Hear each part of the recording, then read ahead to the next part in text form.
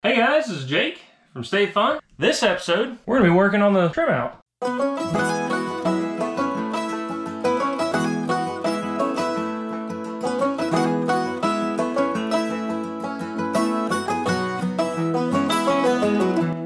In our last video on the camper, we got the rough end complete. Make sure you check that out down in the description below if you haven't already. Now we're going to be doing a trim out. We got some stick-on tile backsplash here. We'll go right along in there. Some marble contact paper for the countertop. We'll also be using that for the table here and a couple side tables for the countertop and for the bed. We painted our stovetop with this high heat black, and we painted our soap dispenser and water faucet with a Krylon black and clear polyurethane. Same thing with the cabinet hardware. We've got it all ready to go. We've primed all of the cabinet doors with this primer here. We're going to be painting all of the white cabinets with this white paint here. The cabinets under the sink will actually be painted with a jack pine green, and the rest of the interior will be painted with a flat interior paint to cover up all of the grub marks and mess ups from where I didn't do so great putting everything in. I think we're probably going to get started here in the kitchen, so let's get to it.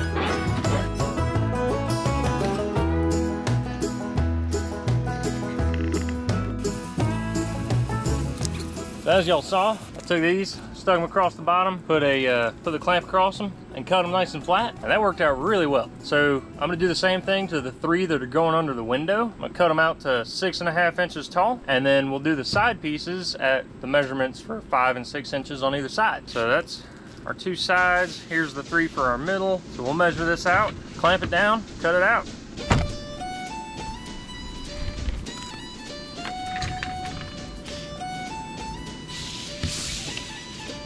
I think that's looking pretty good. Let's go try it down the side.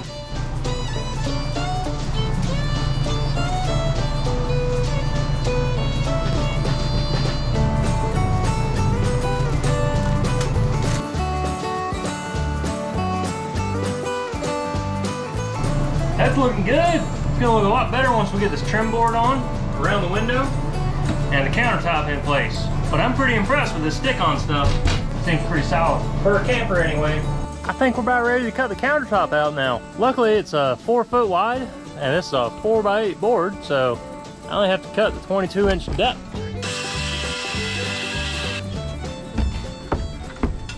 What I got here is the kitchen sink. I actually haven't seen it yet. Emily picked it out. So let's take a look at it together. They provided a template for where the cutouts need to be. Now this is actually meant as an under cabinet sink. I'm just gonna cut it out, set it down for the lip, and act as if it's a above cabinet sink. That ought to work. Let's work on the cutouts for the sink and the stove.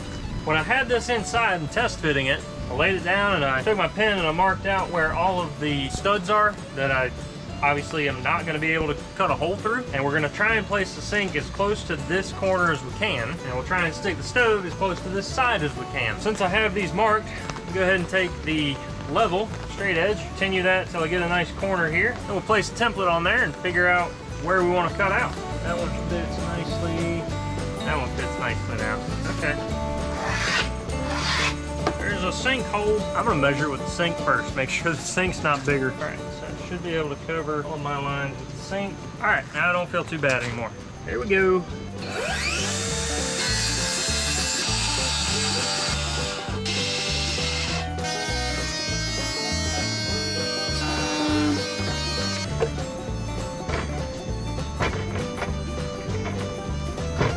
That's pretty good.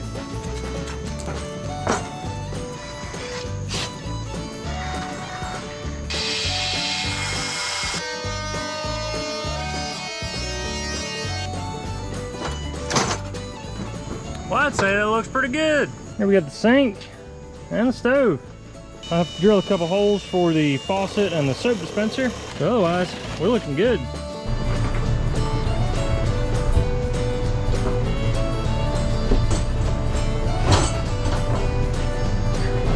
Starting to look a lot more like a camper now.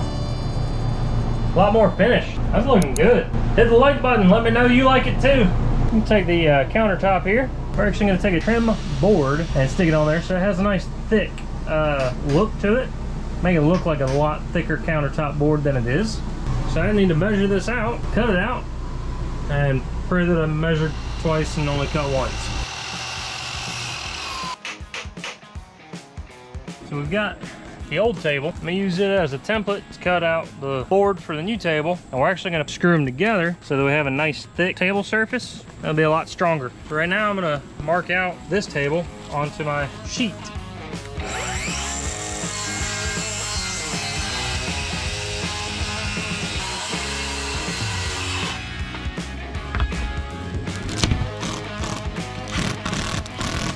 All right, time to get started on some window trim. Let's make this look nice. Boards are cut. Let's see if I got them straight, and if I got the angles right, and if I got them the right length. A lot of ifs. What I did there with the punch is drill them in just slightly below flat so that we can put a touch of caulk in that hole, and it'll be a nice, flat, clean look.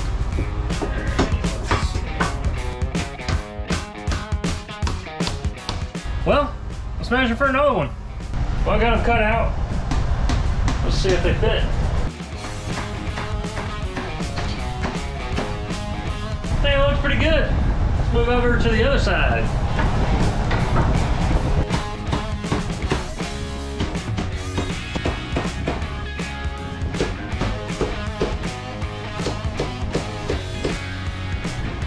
This window is actually a little bit special. I'm going to do a double layer of trim on the bottom side so that our table bracket will mount to the trim. I'm going to do my best to make it look clean. So what I'm going to do is take a piece and make it flat, both ends, and go the exact length of the window. And then the angled corners will go all the way to the bottom piece of trim. So hopefully it matches up nicely and provides a nice clean look. Hit the like button down below if you like the way that turned out. I'm pretty happy with it. This table brackets ought to fit nicely on there, and it still looks pretty good. Well, we're about to attach this cabinet top here. Emily actually used this marble contact paper. There's a link to this down in the description below. It looks pretty good. I mean, it's kind of hard to tell where the seams are. We made sure to put them in small areas. Very happy with the way it turned out.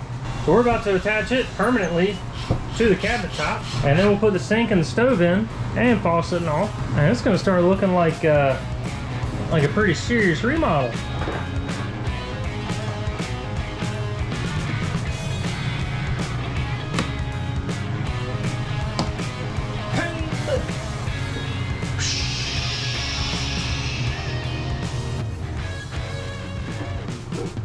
Okay. Sink's looking good now. Well, I think it's about time we'll cover up some of our junk. So we're gonna put the cabinet doors in. That's what I got those self-piercing screws for. They're just tiny things so they won't go all the way through the board. But they're black so they match the bracketry quite nicely.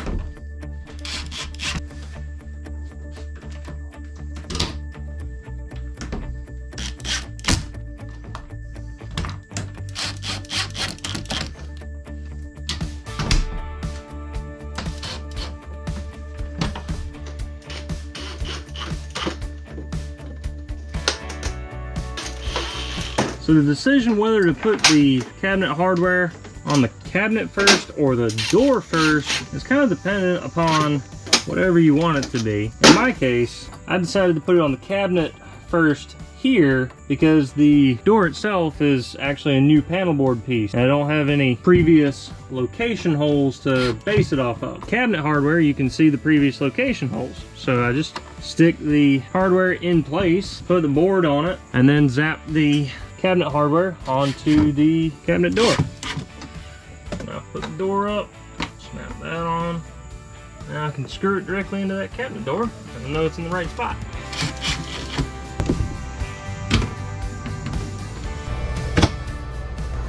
Let's measure this door out real quick. Let's see. Let's go cut those suckers out.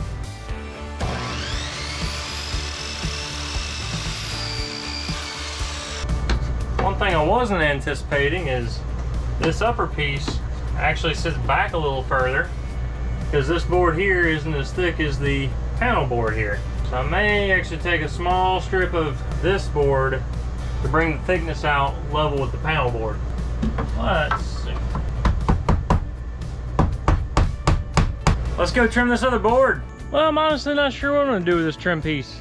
So I know I need to cut out about that much right there. I'm gonna take my oscillating tool and just kind of cut down along the line, maybe score it right across there and see if I can chisel it out okay. Let me know in the comments below how you would do it. All right, let's give her a try. That fits good. Here's what the door frame looks like. That part right there I am especially proud of. Pretty good corners, nice straight lines. I'm working on this front window here, and y'all probably can't see on the camera, but this has a little bit of a curve right through there, which means my trim piece, I'll stick it up there, doesn't really fit well in that corner and leaves a massive gap on the back side. So what I've done, just test out, I've made this little accordion looking thing, and I can kind of press that into shape and make that corner a whole lot better and fill in the kind of big space. Now we are going to have a lot of gaps right there to fill with caulk, but I think this is how I'm going to go. So let's go cut that.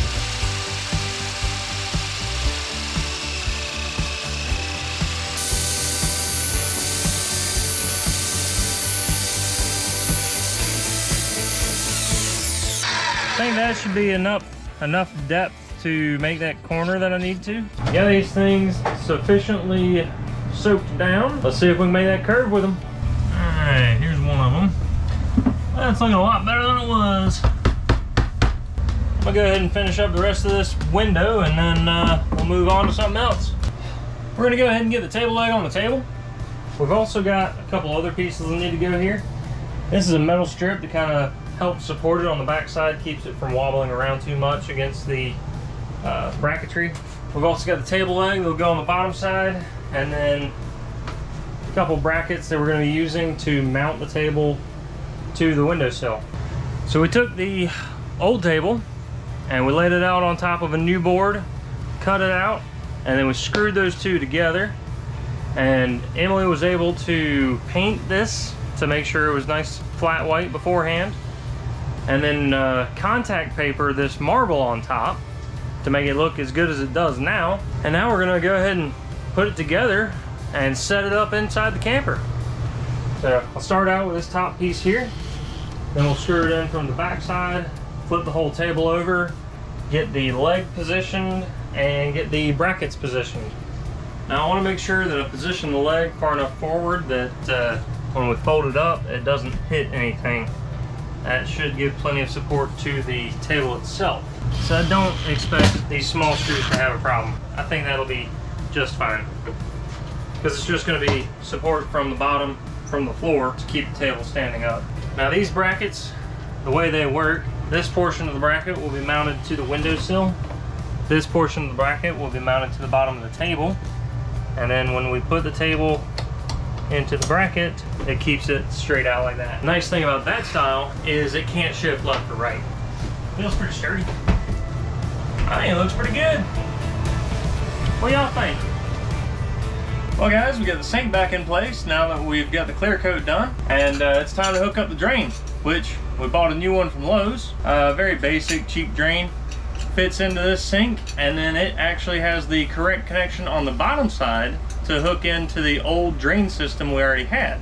So that's a plus. We'll get this hooked up, then we'll move on to something like toaster oven maybe. Got this stuff called plumber's putty, and according to the instructions for the drain, you're supposed to apply that around the inside, and then the rubber gasket goes on the bottom side. So let's get a little bit of this, apply it around the outside, slap our drain in.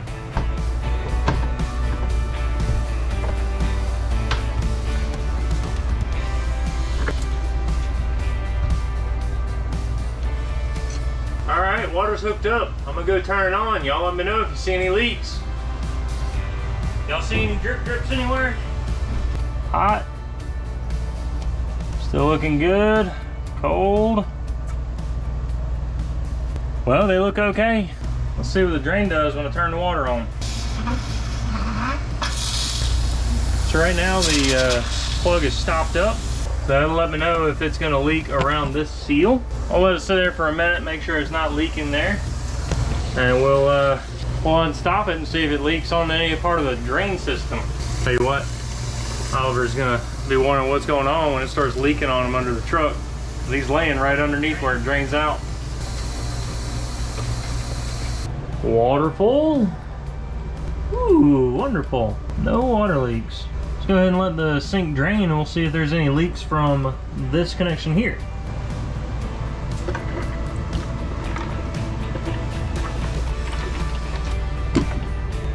I don't see any water. Sink is just about, oh, just finished draining. No water leaks. Well guys, we got to an exciting part of this. We're putting an appliance back in. This is a toaster oven and it's got feet on it that screw in. And we actually use these to attach it solidly in place here. So they're painted over, but there's a couple holes where the feet sit. We'll drill a screw, or screw a screw, up through the wood, through the foot, into the toaster oven, and that's what holds it still. We'll go ahead and get that sucker plugged in though.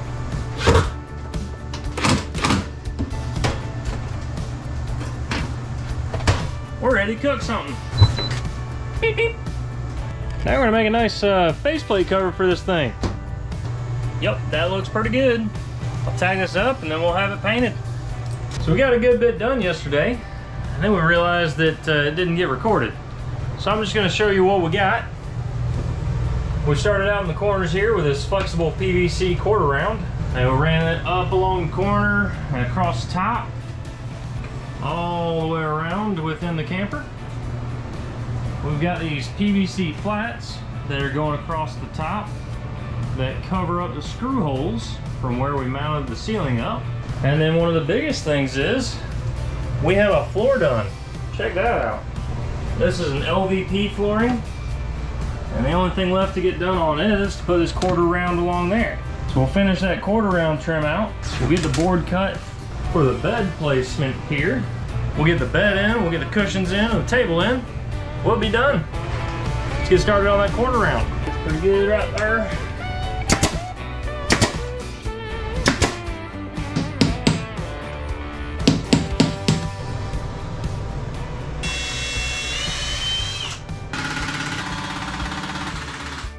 Well guys, that's gonna wrap up the final trim video. We got a ton of this done, but we haven't done all of the final touches. So make sure you subscribe, because next video you see on this, we'll have those final touches in.